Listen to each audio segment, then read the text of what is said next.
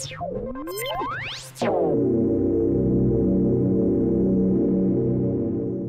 this video, being our very last video of our CEDIA 2022 coverage, is kind of unique in the fact that it is born from the very first experience that I had when I got to Dallas, Texas. It was a day before the show doors opened, and I was invited out to Steve Elliston Design.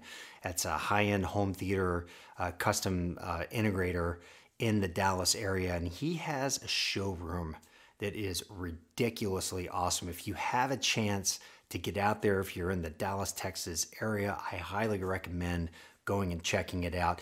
Basically, this showroom is built to mimic what you would see in a high-end home. So you have a really nice living room, a nice kitchen area, and then of course, the main course is the home theater room. And what's pretty cool about this home theater room is back in 2016, in preparation for CEDIA 2016, Keith Yates' design was brought in to basically fix up and make his home theater space even more spectacular than it was. And a lot of that involved bringing in Meyer sound speakers, but also lots of acoustic work was done within that room. They pushed the walls out about 18 inches or 20 inches to accommodate these speakers. They actually pushed the back wall of the room out also about 6 feet. They just made the space bigger to accommodate these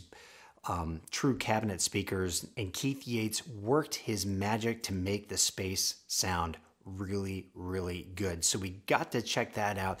Beforehand, I was given a little bit of a behind the scenes tour at their shop. You can see some pictures here. Here's that brand new JBL Synthesis sub, that monster sub that we featured in our video with JBL. There you can see them programming some racks up, and you see that giant power supply on the bottom of that rack. Check out the plug that's on the back right there. I mean, that just speaks volumes about how cool that equipment is and what kind of power that system requires. I was also treated to a presentation by Mr. Keith Yates himself, which was totally fascinating. He talked in depth about his design principles and the way he goes about attacking a project. And afterwards, I got to chat with him for a while, and my big takeaway from him was just this raw passion for delivering fun and love into a house. It's not really all about the fancy equipment to him. It's all about the experience and the good times that he's delivering to a family. So there were some pretty cool stories coming from that. Now, after all of that was over, my good friend Brett Bjorkquist of Market Maker, he took us into the Keith Yates designed home theater room, and he gave us a presentation. And before I hand this off to Brett and let you guys experience this incredible room, I just want to thank everybody for all the views, for all the likes, for all the subs this week. Thank you so much. And more importantly, from all of us at avnirvana.com, if you want to support us beyond just subscribing to our YouTube channel, please come on over to our website. We have a home theater forum there. It's 100% free to join. We'd love to have you join our community and talk shop about home theater. Okay, folks, with that, here's Mr. Brett Bjorkquist from Market Maker, and enjoy.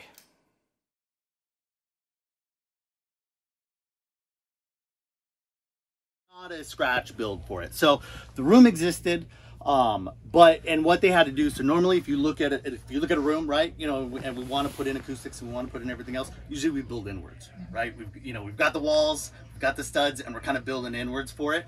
This room was done specifically in the opposite, because we only had less than 6 weeks before CEDIA in 2016, so they actually built it out. So these were the actual walls that were there. They ripped them open. They actually pushed out and built the fake walls going to the back so that they could get the speakers in and insulation and everything else that they needed to. And so it's a little different. And then of course, clients love the fact that you can kind of see through the way that it's lit up in there. And then the back, so the projector used to just sit in the room, like we see a lot of times. But obviously, as you look at heat, as you look at air, as you look at everything else to it, we wanted to be able to do more in the back, and as we added speakers. So it's actually, the wall was pushed back 6 feet. And so where the end of the wall was there is obviously now just material, and then it was pushed back 6 Sorry, feet. you're right. It was here, but it wasn't here. There you go. So again, you know, very quick in it, but this is effectively where we would look at, this was what actually started KYD on looking at what we now call our alpha product. So if you look at what we used to do in the past, it was essentials, red, red X, and black. These get into very large systems. Most, you know, if everybody's seen it, it's usually the Han Theater, bless you. You know, home theater of the decade from Han, but that's not even the best of the theaters in reality. So this guy, you know, they do some crazy stuff with it. But, you know, when they looked at this, it was, well, we can't do everything from scratch. What could we do to make this room look and sound its best in a time frame, in a this and that, using obviously 30 years of expertise. So we'll go ahead and run through a couple quick demos here. Really quick, I'm guessing like in a more full build out, like it would be more noise isolation. And Yes. Yeah. Yes. I mean, we were, yeah. So in a room like this, and this is where you get into different, but like doors and things like that. So some of these things already existed. Yeah. Now because I'm doing a lot of stuff with both Elliston systems and KYD now, the next question has been, well, what do we need to do? Because this was built for CEDIA in 2016, kind of a quick. I was here. Yeah, and so No, like here. yeah, no, Jason, absolutely. And so the question that we're looking at now, and so probably looking at directly after CEDIA, is what do we need to do to actually make this an alpha? You know, so like I said, this was kind of the start of how do I look at an alpha, but it's still not an alpha based on time. But we're most likely going to build this into an alpha because, like I said, Elliston loves what KYD is doing and everything else from there. So we'll run through 3 quick demos. I love this first cut. This is not a typical cut that you see for demos. You know, we've all seen the big concerts or the big pieces there.